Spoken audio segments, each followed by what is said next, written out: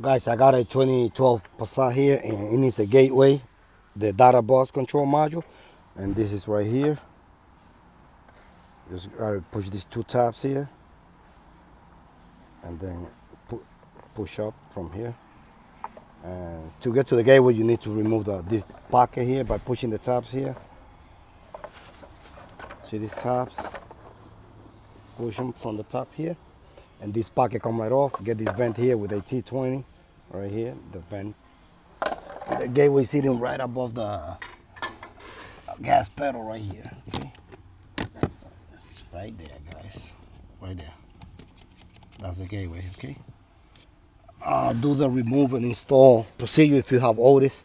If you're using Rostec, make sure you retrieve the coating from it so you could put it in the new one. And that's that, guys. I'm doing the gateway on this one because it has a faulty default code. Okay, that's that.